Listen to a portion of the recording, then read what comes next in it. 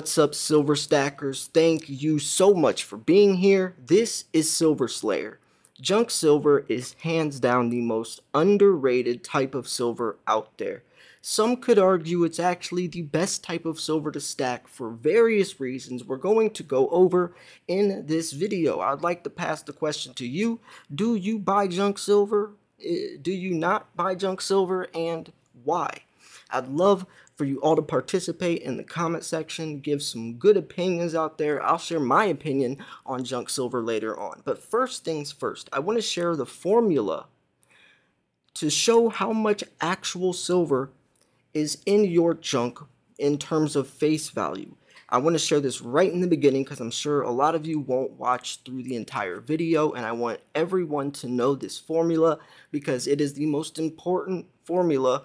The important thing to know when you are stacking junk silver is how much actual silver is inside. So this is the formula. You go by face value. So let's say you go to your local coin shop and you want to buy $10 worth of junk silver, right? That would be 20 half dollars. So you want to know if you're getting a good deal or not. Well, what you can do, and this is what you need to do actually, is do face value times 0.715, and that will tell you how many ounces at least of actual silvers inside $10 face, and then you can use that amount of silver to spot price and see if you're getting a good deal. Now, it's not going to be sold at exactly spot, a little higher, but regardless, at least you get an idea of, if you were going to buy $10 face of junk compared to just 10 eagles or a 10-ounce bar. You get what I'm saying? So let's do that equation. So 10 times 0.715. So in $10 face, you get 7.15 troy ounces of silver. And then you could look at, hey, is 7 ounces of silver sold for whatever they're pricing $10 face, is that worth it, or is it not? A lot of people will try to rip you off. A lot of people will try to overprice, especially on eBay. So using that equation is very important. So let's say you wanted to possibly buy $50 face of junk. Are you getting a good deal? Well, you do 50 times 0.715, and that means it's 35.75 ounces. So you can compare 35 ounces to 35 ounces of actual silver and then use spot price and see what's the better deal. Now, even if 35 ounces of actual silver is, might be cheaper, you still might want to go with junk. Now, this is by far the best article that I found online talking about junk silver, the ins and the outs. It's very, very important to understand the benefits because the benefits outweigh the other, there's so many more pros to junk silver than cons compared to any other type of silver out there. One, the most important, is that it's fractional. It's fractional, meaning it's sold in, or it comes in less denomination than a 1-ounce coin or 1-ounce round. So if you're going to trade or barter with someone for something that's less than an ounce of silver, are you going to take a chainsaw to your 1-ounce coin? And because let's say you are trading or bartering, and let's say silver is a lot more valuable in that day and age, but all you have are 1-ounce coins. You would have to take a chainsaw and cut it in a half or a fourth, kind of like how we use change today. If you want to get, a stick of gum, but all you have are dollar bills, hey, you can get 75 cents from 3/4 or whatever. That's how junk silver, or one of the reasons why it's so beneficial. Two, it's government backed. A lot of rounds that are sold in fractionals are very, very overpriced because they still have to stamp and die those rounds. So junk silver is a cheaper way to go fractional, but it's also government backed instead of some private mint that no one heard of. And in terms of trading or bartering, that's very important for your potential trader to know or recognize the coin. They'll understand and recognize a Walking Liberty half dollar, a Mercury dime. They might not know about Sunshine Mint or Volcambi or something, and that might make them skeptical if it's real or not. That's another reason. 3, which is also a very, very important reason, is they don't make it anymore. Pre-1965 means your Mercury dimes, your Barber quarters, your Barber dimes, all these things are being less and less used in circulation because people are picking them out and keeping them, meaning they almost will start to grow in numismatic value. And if you want a prime example of how that could happen, look at Morgans. Morgans stopped being produced in 1921, and Morgans are starting to grow almost to numismatic value, and Morgans have a 40-year jump on junk silver, and in, or a 20-year jump, sorry, on junk silver. Or no, yeah, 40 years. Sorry, I'm doing 40-year jump on junk silver. So then you could see, in 40 years from now, junk silver will almost be like Morgans because they'll be so scarce. So you can almost get, some very cheap silver with some very, very good benefits that, if you have at least some coins in good condition, could skyrocket in price. It really is something to think about in that manner, which I don't think a lot of people do. Now, I also wanted to bring this point up because some of you are following this story that I'm covering about the lady from Texas, a billionaire, that bought $50 million worth of silver, which is 900,000 silver eagles, and she actually plans on placing billions of dollars of orders, and it's covered from Miles Franklin. Andy Scheckman, CEO, is the one that's kind of covering this whole story. He's actually coming on my channel to talk about the order, and by the way, we're trying to just figure out a day that we both, can link together at the same time. You got to remember, he's a very, very busy person. I'm a very, very busy person as a single father, that has my daughter, 4 days out of the week. And then those other days, if he's not available because he has something, but then, because he was available, but that was the day I had my daughter in the morning, so I couldn't. And then the time I'm available, he was in Boca speaking. I mean, we're just trying to figure out a date, but it should be very soon for him to come on and talk about that order. But regardless, I just want to share that update with you guys. But regardless, she spent a couple $100,000 on junk silver. Well, at least $100,000, because the order was over $1 million, and sorry, she bought over 1 million ounces. 900,000 were in eagles, and then the rest was in constitutional silver and gold. So at least 100,000 ounces of junk silver.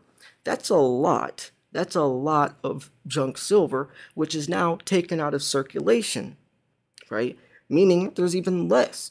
And this lady's smart because she went with eagles, which are growing premiums, and she also went into junk silver, which is undervalued, that a lot of people still aren't hip with, and she put some into gold, which before I knew that, I was telling, when I first heard the story, when it broke, I was saying, if you're putting that much money into silver, you definitely need to also be putting money into gold for obvious reasons. You could fit $100,000 of silver in a shoebox. You can't do that with gold. And she did, right? So anyways, I just wanted to give that little inside scoop. In my opinion, I love junk silver. Mercury dimes and Walking Liberty half dollars are my favorite. Barbers are pretty nice too, but I don't know why. Maybe just because those were my two first types of junk silver I started stacking, so it's sentimental. But anyways, let's jump into this article from Provident Metals, even though I basically just explained everything they're going to. So prior to 1965, American dimes, quarters, and half dollars were coins that were circulated through the U.S. market, were 90% silver. And by the way, a Mercury dime had 10 cents of silver inside of it. A Walking Liberty had 50 cents of silver inside of it. So while the majority of the composition might be precious metal, they are unfortunately considered to have no numismatic value, meaning that they have no value to a coin collector. It is for this reason that we often hear these pre-1965 quarters or silver coins referred to as junk silver. Now, right now, they aren't towards collectors, but imagine, like Morgans, and 40 years from now, when there's none in circulation, you're never going to come across, a Mercury dime or anything, a Walking Liberty or anything, just, from your local gas station or anything. I mean, these coins are going to be extremely scarce in a couple decades, which I do think will grow numismatic value. I can almost say that confidently, since there's already, X amount in circulation, and every year, it's coming slim pickings, and that's low supply, high demand. So anyways, yet while these coins are considered to have no numismatic value yet, they didn't say that, but it should be yet, for coin collectors, they are extremely valuable to investors as they are bought and sold in bulk due to the value of their silver content. And this is the perfect type of silver for like the SHTF survivalists and people who do think we'll be trading or bartering someday. So that's definitely what people should go off of if you are trading or bartering. So when first minted pre-1965, a bag with a net value of $1,000 of these 90% silver coins would contain a net worth of 723 ounces of silver. Over time, the natural wear that would occur in these coins throughout their circulation would diminish, and the net mass of silver is considered to be contained with the face bag decreasing to the equivalent net of 715 ounces. Isn't that interesting? Going back to my calculation, face value times 0.715, and that's how you determine in 1 ounce how much actual silver is in there. So if you do 10 ounces times 0.715, you'll see how many ounces of silver is in $10 face, in 20 walking liberties, or 10 walking liberties, a couple mercury dimes, a barb or whatever, that adds up to $10. Whatever adds up to $10, multiply that times 0.715, or even if it's $80 or whatever, however much face value, however much all of the change adds up to, as it would even today, 50 cents, whatever, there's 25, 30, 30, or, whatever, times 0.715, and I'll show you how much actual silver's in there, and then you can see if you're getting a good deal or not. Because these junk silver coins are no longer in circulation, the approximate net of silver found in the face bag, 715 ounces, is the standard mass price ratio used to measure the equivalent silver to spot price. This means that when silver spot price increases by 1 cent, the value of the bag of silver coins increases by $7.15. Furthermore, if the silver spot price increased by 10 cents, the value of the bag would then increase by $71. See, they shouldn't compare it to that, because a lot of people don't know, what is a face bag, right? Just do it how I was explaining it, face value times 0.715. No reason to do all this stuff that a lot of people don't even know, or with $1,000 worth of net value. I mean, just make it simple. That's why I'm here, to kind of share some of my 2 cents on things like this. Especially since a lot of people aren't going to buy $1,000 of a face bag. Most people are going to buy, $10 face from the local coin shop, or $20 face. So, it's a lot more convenient and, I guess, comprehensible to tell someone, hey, if you're going to go buy $5 a face, multiply that times 0.715, and you'll see how much silver's in there. So anyways, following the end of their minting in the mid-1960s, it's become legal in the US to melt down junk silver coins. People in possession of junk silver often melt it down so they can turn their coins into silver bulk, which can then either be resold or repurposed into silver mass. I don't think that's a good idea, especially given, the fractional aspect, and the aspect that it's not in circulation anymore. It's becoming a piece of American history. I think that's a terrible idea.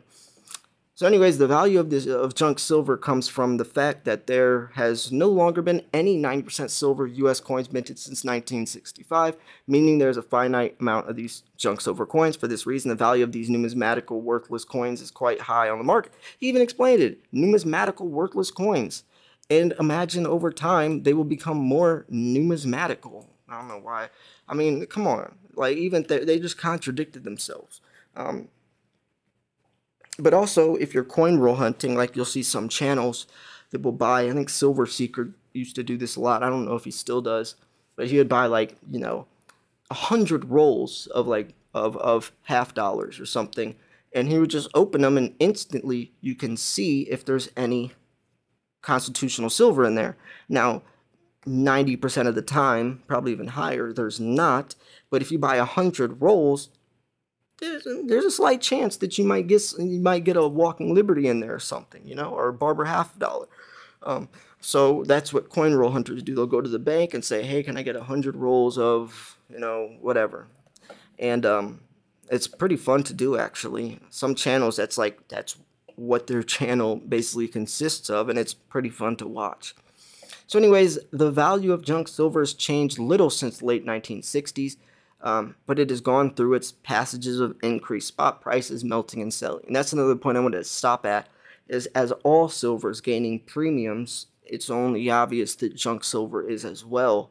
But compared to the reason silver's gaining premiums, I still think junk silver gaining the same amount of premium as like a Britannia or even like a generic round. I think there's more benefit, there's more opportunity for junk silver to gain higher premiums than a generic round would, just from the low supply of silver, the supply deficit right now. So over the last few decades, junk metals have seen notable premiums that have exceeded the value of over 20% over silver spot price.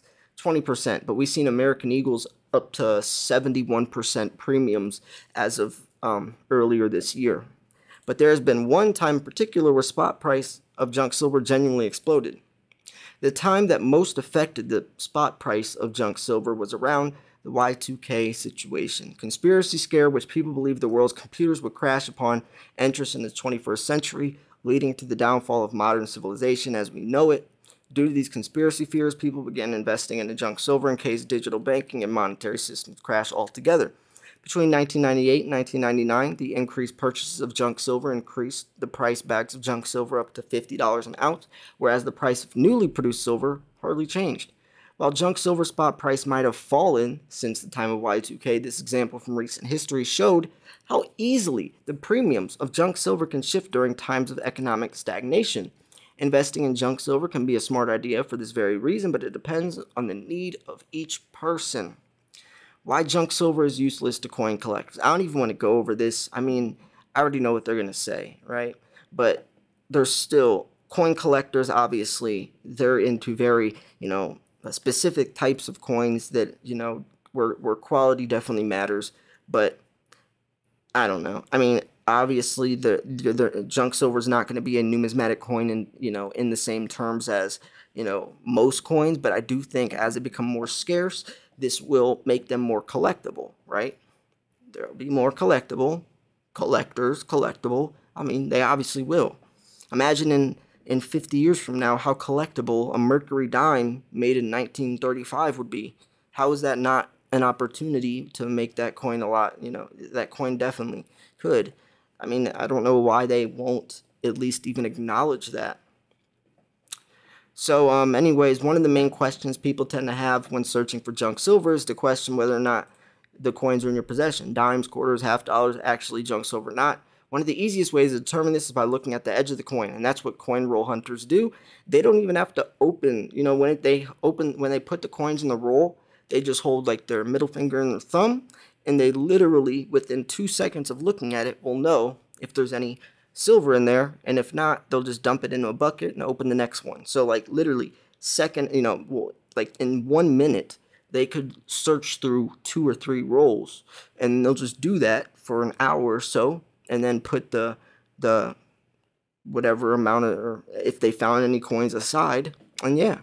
So, and then what they'll do is then they'll take all those quarters that that weren't, which is probably like 95%, or half dollars that weren't junk silver, then they could roll them back up and take them back to the bank. So you're almost just like, just skimming through the bank's circulating supply of coins and just trying to piece out all the silver. And a lot of people do that, and even why they're becoming more scarce. But when you have a lady spend hundreds of thousands of dollars up to at least of junk silver, that definitely put a dent in the amount out there.